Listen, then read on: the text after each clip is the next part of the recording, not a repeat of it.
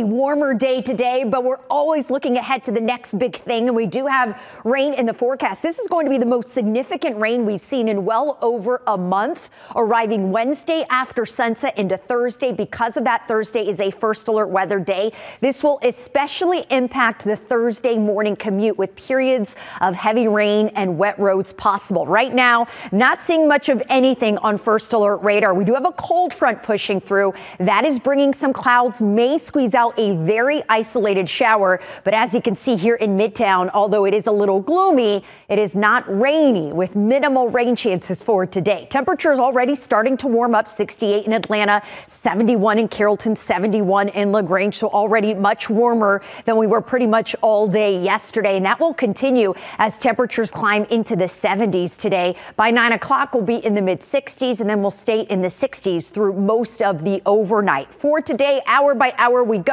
Clouds clear out behind this front, which is mostly a dry front, not really going to bring much rain. It is going to usher in some colder temperatures, so we will be cooler tonight as we drop to the 40s across north and northwest Georgia. And although we'll be in the 60s through the evening, eventually by tomorrow morning we will drop to the mid 50s in Atlanta. Tomorrow's going to be a beautiful sunny day, a warm day as well. Temperatures well above average as we warm to the mid 70s, but changes are in the horizon. Wednesday during the day will be dry, but by 5 p.m. notice that rain moving into far west Georgia. After sunset, that rain will arrive. Could be very wet Wednesday night through the overnight into Thursday morning. Thursday is a first alert weather day. It will be wet as the kids are heading to the bus stop, as you're heading to work, and as you are heading out the door. Right now, that first alert weather day is on Thursday, but of course the timing a little fluid. We could see most of that rain overnight, so this is something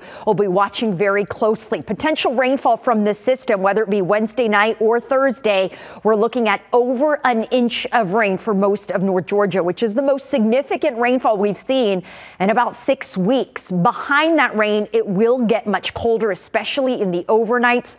We're looking at lows in the 40s as we head towards the weekend. So not only will it be a big rain producer, which is why it's a first alert weather day, but it is going to drop those temperatures into the 60s with lows in the 40s next weekend. Thank you, Jen.